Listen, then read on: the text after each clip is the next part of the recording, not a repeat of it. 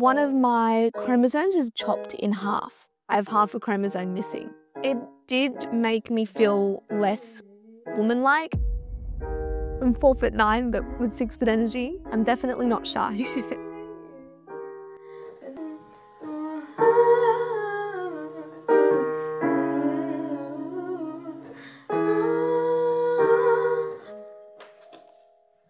My first memory of singing, I was 8 years old.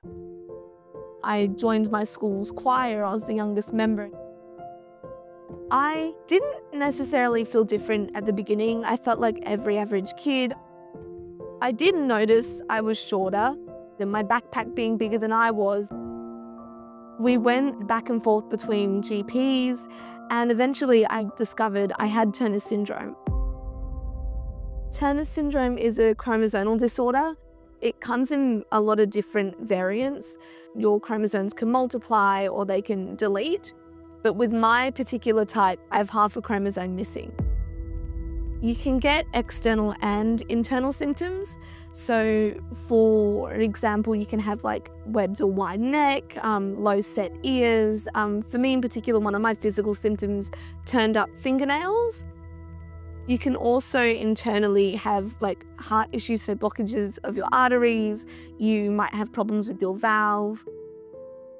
I was diagnosed with blockage in my main artery. It was a very unusual situation. Certain veins had grown to compensate for the main artery. I saw the image and basically saw all these extra veins hanging around my heart, kind of like Medusa's head.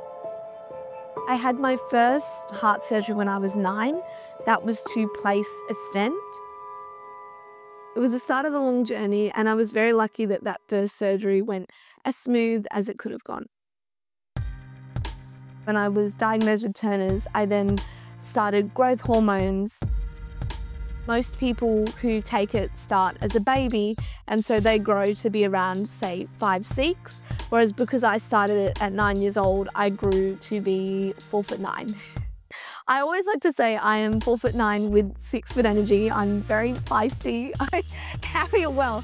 But for me, it took a bit of a long time to own it at the beginning. So puberty was definitely very difficult. I had to take all these different hormones to make it happen. I started estrogen when I was 13 and then progesterone when I was 16 to get my menstrual cycle. It did make me feel less woman-like. I would have comments on my chest area that it wasn't big enough. Definitely stung, especially when it came from people who I thought were close to me. I proceeded to have another 5 heart surgeries over my teenage years, keyhole procedures, basically maintenance on the stent to ensure that it was expanding whilst I was growing. Every few weeks I was up for an appointment, or I was in a clinic, or it might be once or twice a year I had a surgery. I felt very disconnected from my peers, being absent so much. Having those relationships and maintaining them was difficult, and then not understanding what I was going through and me sort of finding it hard to share.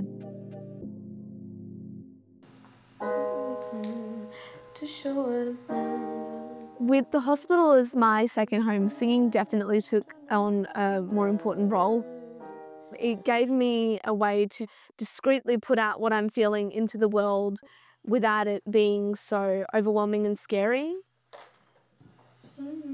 I remember hopping on the stage for the first time, and I remember just loving it. I remember feeling like I'd found a home. Started doing Eisteddfods and had the lead in a musical, and then as things started to settle down with Turner's in terms of the cardiology side, I was very grateful to get to just embrace music. My biggest dreams, I want to be a recording artist.